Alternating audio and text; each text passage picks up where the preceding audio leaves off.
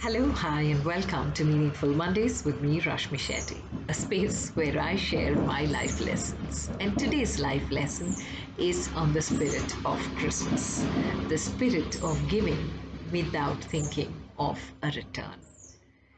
This happened about 10 years ago when I was traveling to the US. My brother had booked the ticket and therefore had sent a copy of the credit card on which he had booked the ticket.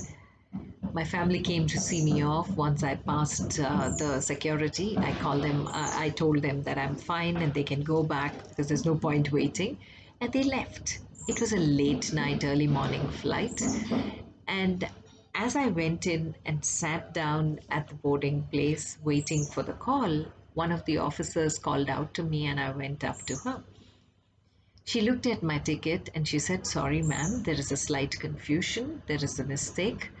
The credit card on which your ticket is booked is not the same one which you've submitted the photocopy of."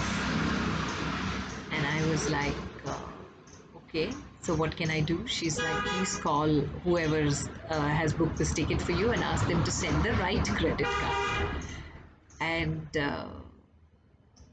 I knew from whichever number I call my brother, he's not going to pick up because the number is not mine. I was not carrying my mobile phone. So I immediately asked her, "Is there an ISD number close by?" And she said yes, and she pointed to a booth. I went there, desperately tried about 3, 4 times, and he didn't answer like I expected because the number was not a familiar number for him. And if he was caught in something busy, obviously he wouldn't have picked a number which was just a random number. And I was getting really, really nervous because I didn't want to call back home since they were just gone to sleep. And a late night call on your residence number is pretty scary. And therefore, I was like, what do I do? And I thought, okay, fine. Worst, I would just stay back in the airport, try my brother's number, and if he doesn't pick up, then over. I miss this flight and I'm done. That I leave the next morning and come home in a taxi. And at that point, there was a gentleman who came up to me and he said, "Ma'am, is there any problem? Can I help you?" So I looked up to him, not too sure, because it was like already 12:30, and the people were really low in number, and this was the international travel, so everyone was busy with their own lives.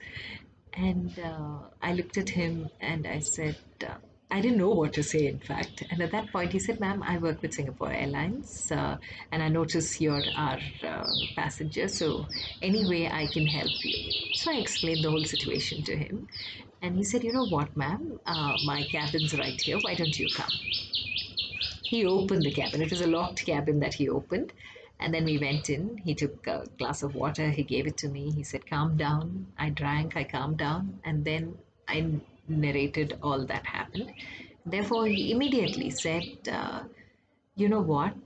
You take my mobile phone. Send your brother a message from this and say it is from you, and give him my fax number. Let him send the copy by fax onto this number, and I can take the fax right here, and you can go submit it."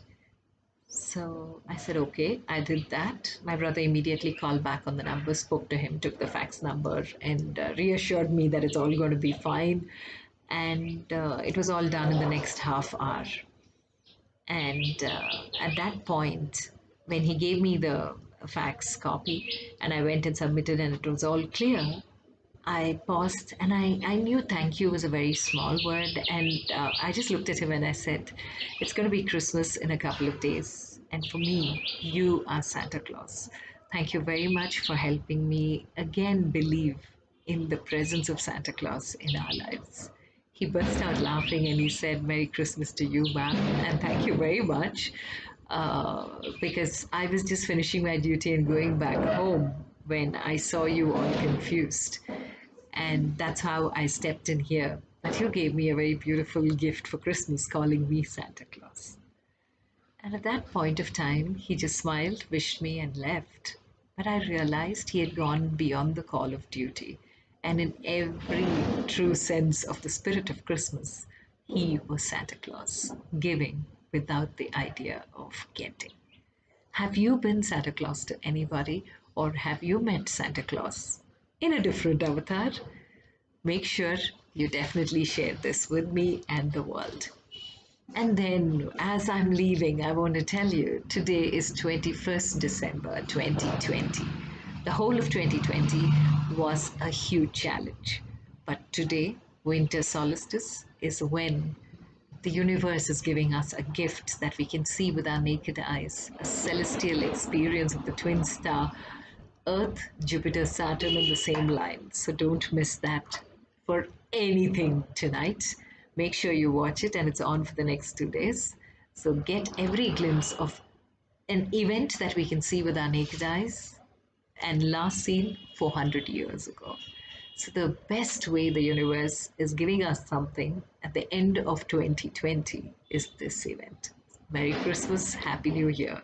And remember, 21st December, so don't miss out the evening show up there in the sky. Have a beautiful, meaningful week ahead.